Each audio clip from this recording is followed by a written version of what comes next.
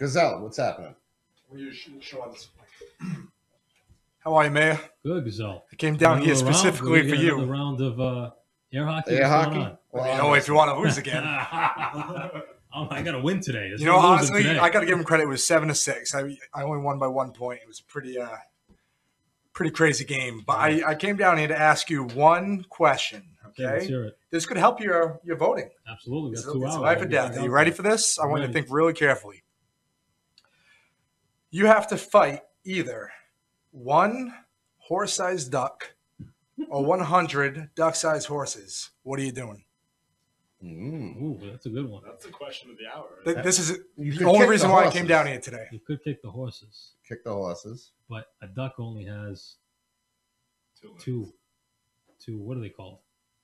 Legs, I guess. Those are webbed feet. Webbed feet. That's what I was looking for. Came through. So I think I'm going to go with the duck because I think I'd be able to figure out a way to outrun it and then strangle it or something. Yeah. Right. There you go. Thank you, Mayor. I'm out.